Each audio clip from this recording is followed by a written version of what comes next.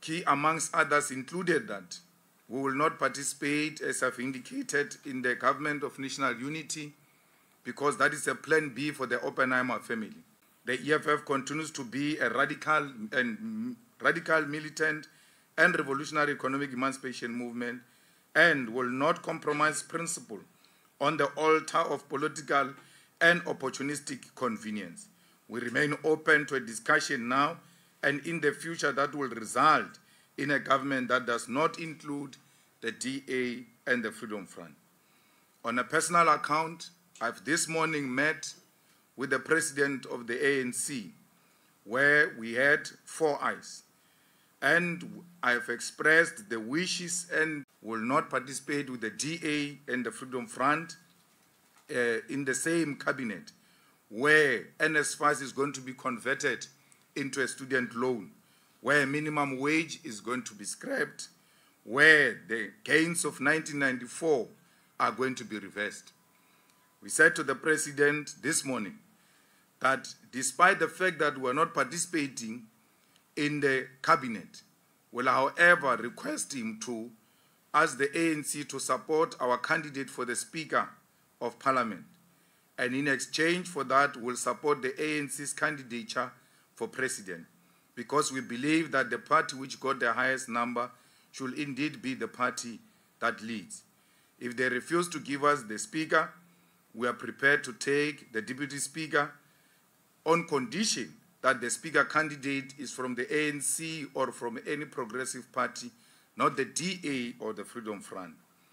We further indicated to the President that we are willing to participate in all the committees as chairpersons, and we are not obliged to get as many committees as possible. Whatever the ANC feels comfortable with can allocate those positions to the EFF.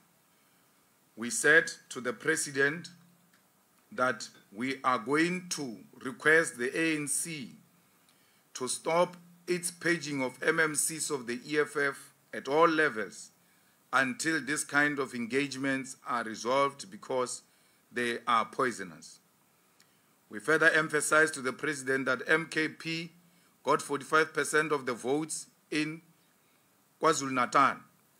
And if the principle is he must be supported to be president because he's got 40% of the votes, the same principle should apply in KwaZulu-Natal.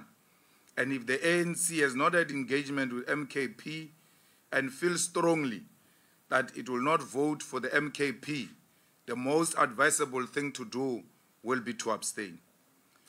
I indicated to the President this morning that any other move outside the MKP is a provocation to the people of KZN.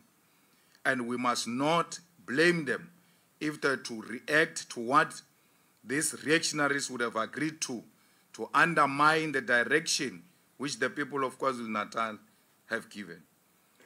We have made it very clear to the President that we are not against the government of national unity.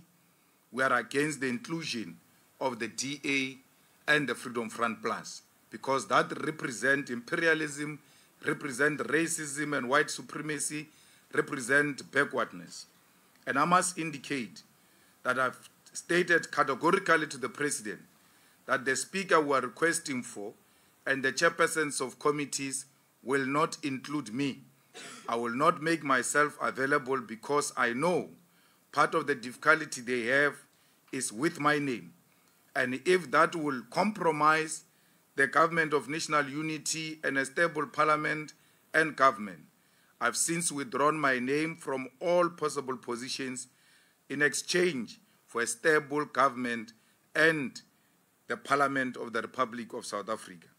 We have sent the name of our national chairperson as a speaker, Veronica Mente, alternatively as a deputy speaker, and our deputy president as the chairperson of the Finance Committee, as the most qualified and long-serving member of that particular committee. And the rest of the other committees, they will allocate us and will be able to do the necessary deployment at that particular time. This is where we stand in relation to the government of national unity and the negotiations we have had with all political parties, except political parties funded by the Oppenheimer family. We see this as a fight back by the Oppenheimers against the EFF for its position, which exposed them that they wanted to buy South Africa with the monies that they have, and they failed. This that you see today of the ANC, DA, IFP, and all of that is a plan B of the Oppenheimers to hijack our democracy. This is a clear fight back by the Oppenheimers. The EFF members must act with restraint and the highest form of discipline. They must not be easily shaken by forces of darkness. The EFF members must know that we are in for a big fight, and this fight is inevitable. We are ready for it, and they must not be scared or be intimidated by anyone. We ask and make a strong appeal to those who have uncontrollable ambitions for positions in government of national unity, not to do that in the name of the EFF. Ours is not an immediate achievement. Ours is a generational mission, and that mission will be attained in our lifetime. If this is our last participation in Parliament and in the legislatures, so be it. But history will record that we have made a contribution.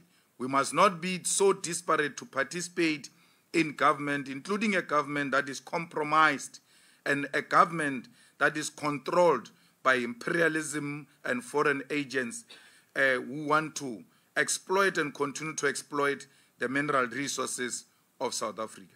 All those who are now having uncontrollable ambition for power and are advised by those who have always opposed the EFF should ask themselves as to what interest do these people now represent when they speak like they want the EFF, when they've not, for a very long time, did not support the EFF. We know that we'll have family members, we'll have friends, we'll have business partners who see this as an opportunity for immediate accumulation. Let that temptation not be surrendered to.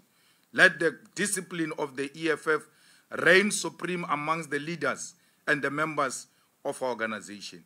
We believe in the militancy and the radicalism of the EFF. We believe in the unity of purpose for the EFF, and we believe strongly that it is this collective effort and united forces of the left that will win against forces of darkness. I thank you.